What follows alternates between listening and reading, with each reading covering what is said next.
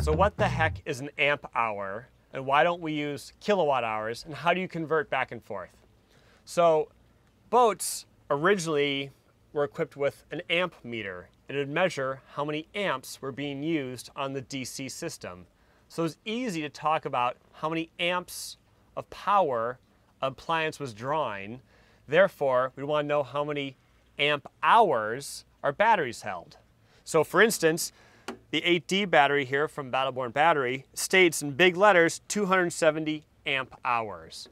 But how do you use that number? So amp hours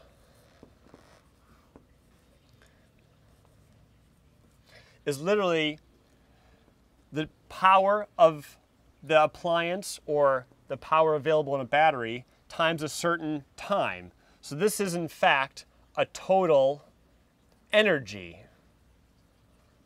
because it's power times time. This is very similar to kilowatt hours, because this is power times time, also an energy. The only difference is this amp has an assumption of a voltage. In our boat, we have a 12-volt nominal battery bank.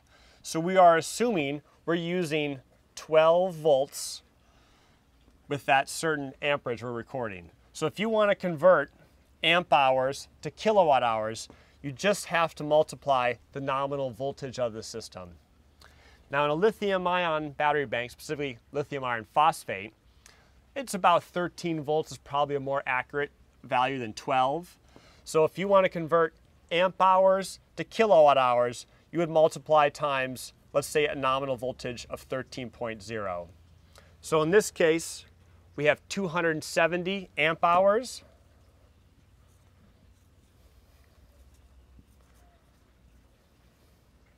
times 13 volts equals 3,510 watt hours. And if you want to go to kilowatt hours, you divide by 1,000,